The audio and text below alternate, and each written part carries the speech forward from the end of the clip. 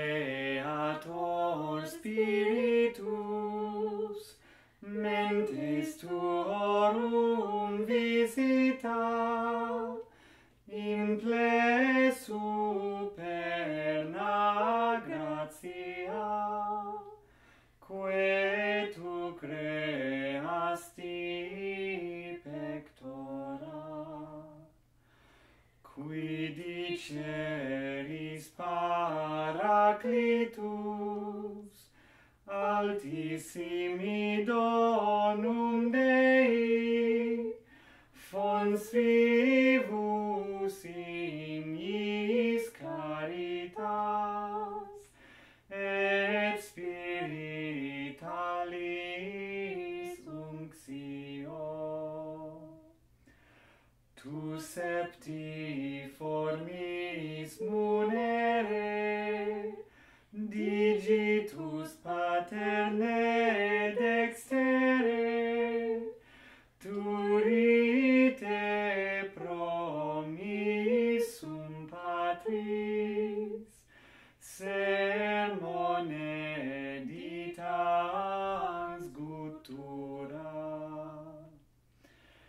Per te sciamus da Patrem, noscamus atque filium, teque utriusque spiritum, credamus omni tempore. Deo Patris sit gloria, et Filio quia mortuis surrexit ac Paraclito in saeculorum saecula. Amen.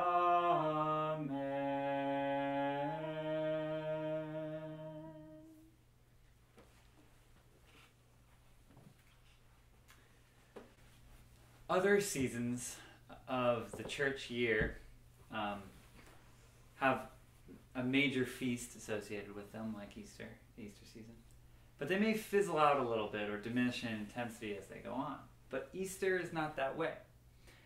First of all, it's the longest season with 7 full weeks and including 8 Sundays. But there's a natural growth and flow to it. There's Easter Sunday, of course, then there's Divine Mercy Sunday, the Good Shepherd Sunday. Last week was when Jesus, the I am the way, the truth, and the life reading. And then next week is going to be Ascension. And the week after that, Pentecost. The resurrection of Jesus, while it's a monumental pillar of our faith, isn't the end of the story. It's just the start. And the whole season is leading towards Pentecost.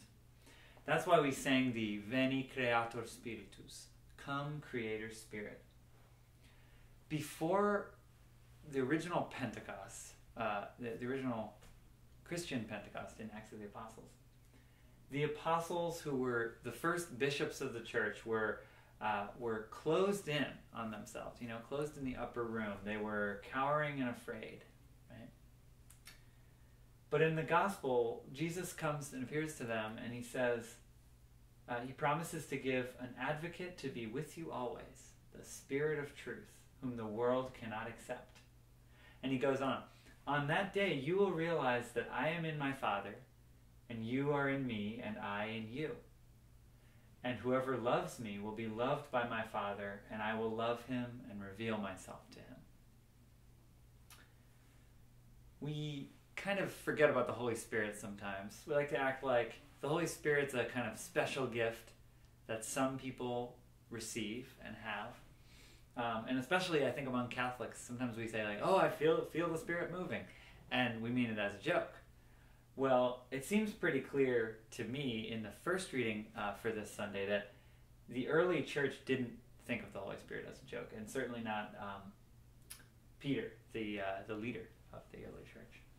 In the first reading it says, with one accord the crowds paid attention to what was said by Philip when they heard it. Unclean spirits, crying out in a loud voice, came out of many possessed people, and many paralyzed or crippled people were cured. There was great joy in that city. There was great joy in the city, and with one accord they paid attention. That's unity is a quality of the Christian church that is very noticeable in Acts of the Apostles. The disciples throughout Acts, they work together and are generally in agreement, and they even share their belongings in common. Just like today, monks and sisters who have a vow of poverty, they give all of what they have to the monastery where they are. Same with the early Christians. That unity is almost a bigger miracle than paralyzed people walking, I would say. But why do we sometimes doubt that those things really happened? Jesus did those types of signs and wonders. So the apostles and disciples who are given the Holy Spirit from Jesus, the advocate that he talked about, could do those things too. The first reading went on. Now when the apostles in Jerusalem heard that Samaria had accepted the word of God, they sent Peter and John, who went down and prayed for them. Then they laid hands on them, and they received the Holy Spirit. Well, it sounds kind of familiar to us. It's like confirmation. The bishop lays his hands on the 8th graders on their heads and puts oil on their foreheads and asks God to send the Holy Spirit upon them in a special way to help them live out their mission that God gives them. We don't necessarily understand how or why, but we still believe in that. Pentecost wasn't just a one-time thing, but the first Pentecost was the birthday of the church. And from then on, the Holy Spirit is in the church and working in us. In the second reading, a letter from Peter, he says, sanctify Christ as Lord in your hearts. Sanctify Christ in your hearts. In other words, fully accept what he's teaching you. Not just in word and in thought, but also in deed, right? Always, he goes on, always be ready to give an explanation to anyone who asks you for a reason for your hope. So, if someone notices that even in this dark time, there isn't a lot of reason for hope, if someone wonders why you have hope, you have to be ready to explain it. But maybe a bigger question we could ask is, would anyone even notice that you have hope? Do you have hope? Or if you do have it, is it just deep down, or is it coming out like the Holy Spirit kind of inspires it to do? And if not, then we go back to the sanctify Christ as Lord part. In the gospel, Jesus says, I will ask the Father, and he will give you another advocate to be with you always, the Spirit of truth. But you know him, because he remains with you and will be in you. So then we have to ask ourselves, are we sanctifying our hearts, and are we ready? Are we listening to the shepherd's voice, like we talked about a couple weeks ago, so that we're ready for the Holy Spirit when he comes? So let's sing Alleluia number 1.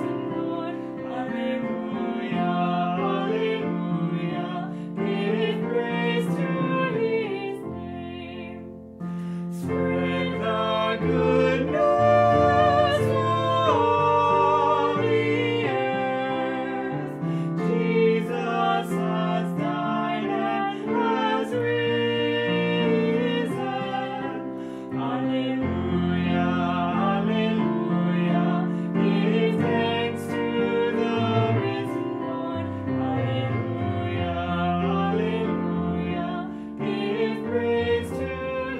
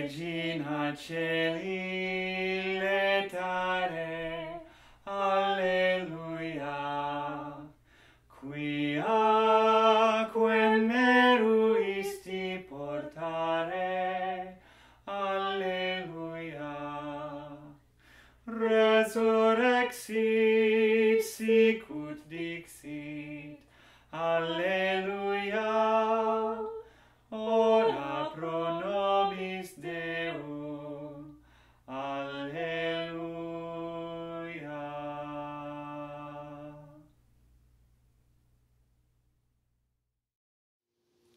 Hey everyone, so I forgot to mention in the video that leading up to Pentecost, the priests are going to be praying a novena to the Holy Spirit.